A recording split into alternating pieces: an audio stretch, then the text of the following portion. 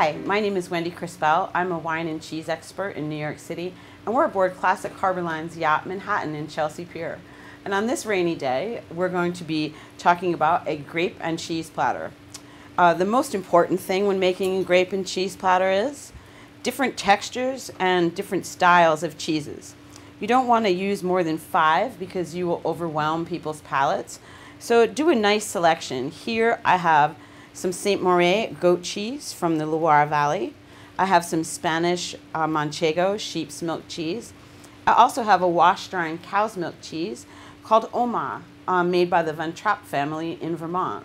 Also we have some figs, and in the center we have our fruit, green grape seedless and red grape seedless.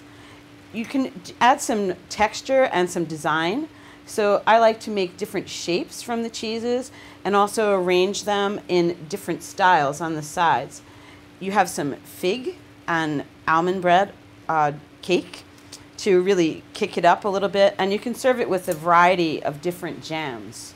Now, I suggest serving 2 wines with a grape and cheese platter.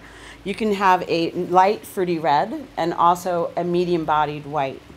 So this is Cabernet Franc, and it's from New York State.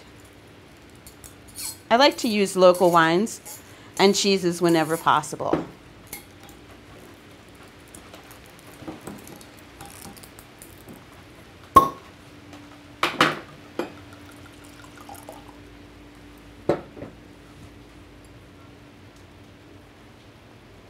So I'm Wendy Crispell, and this is how you make a grape and cheese platter.